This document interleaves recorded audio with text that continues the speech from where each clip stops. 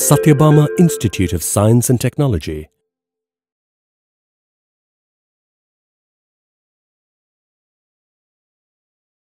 Hi dynamic learners, wish you a very great day.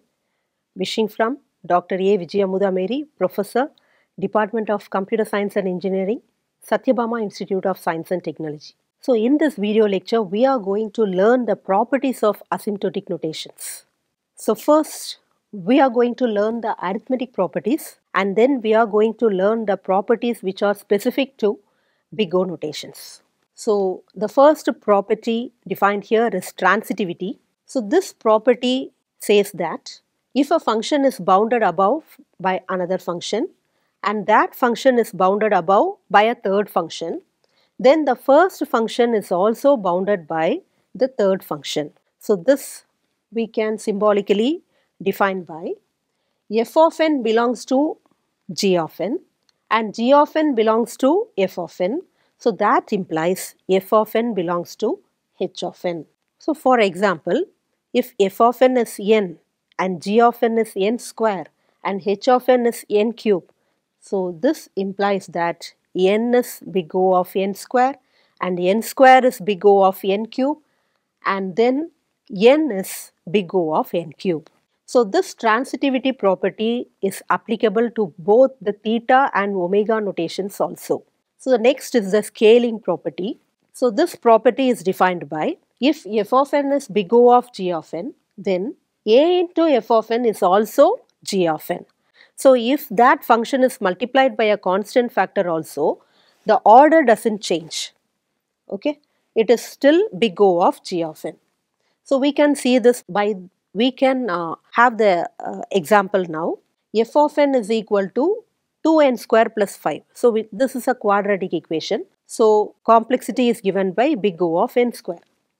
So then if the function is multiplied by a constant number, okay, so this function f of n is multiplied by 7.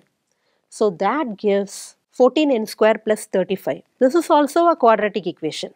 So the order doesn't change. So if a function is multiplied by a constant number, okay, the order or the efficiency doesn't change. It is still the same.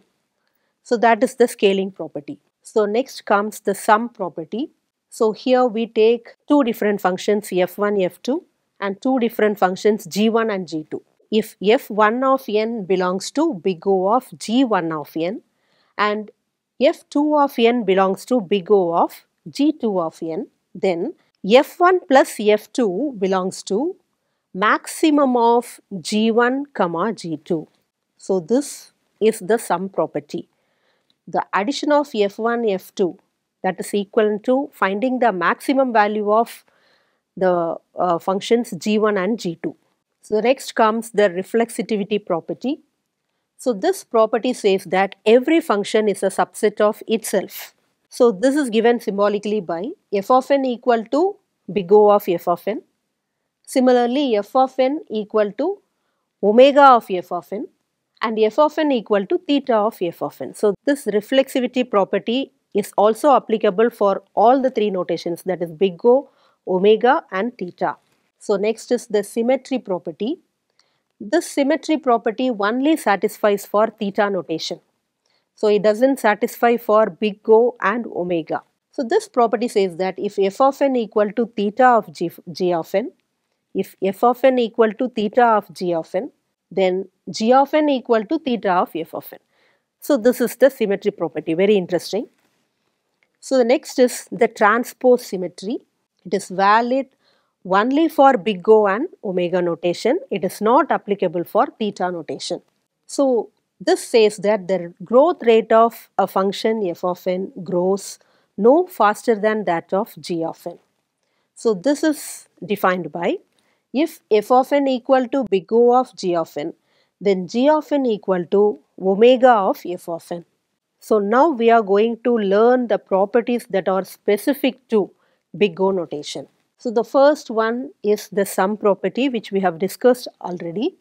So let us see the definition.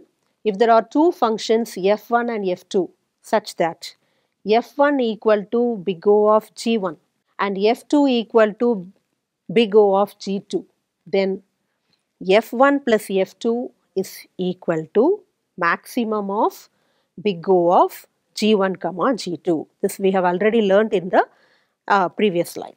So the next is the multiplicative property. This property says that if there are two functions f1 and f2 such that f1 equal to big O of G1 of n and f2 equal to big O of G2 of n, then f1 multiplied by f2 is equal to big O of G1 multiplied by G2. So this is the multiplicative property. When you multiply f1 and f2, that is equal to the multiplication of G1 and G2. Both are same. So the next is another general property. If there exists a function f1 such that f1 equal to f2 multiplied by a constant c, then f1 and f2 are equivalent. So that means big O of f1 plus f2 is equal to big O of f1, which is also equal to big O of f2. So this we discussed earlier. That is, if a function is multiplied by a constant, the order of the function does not change. So if it is a quadratic equation, even if you multiply by a constant, say, it is still going to be a quadratic equation. So that is the same. So big O of f1 is also equal to big O of f2. Both are same. So the next property is again the transitivity property.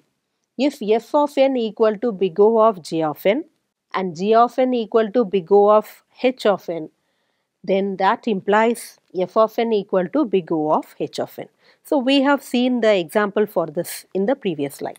So the next property is, in a polynomial, the highest term, the highest power term dominates other terms. For example, here is a cubic equation given here, that is 3n cube plus 2n square plus 10.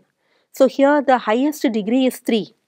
So therefore the time complexity is also given by big O of n cube. So it is a cubic order equation and hence the time complexity is given by big O of n cube.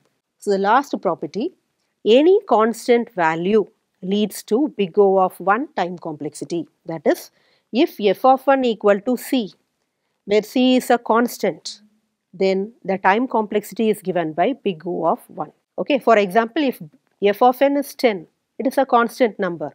Therefore, the time complexity for this f of n is given by big O of 1. So, thank you learners for patiently listening to the video. We'll meet you again in the next video lecture. Thank you all.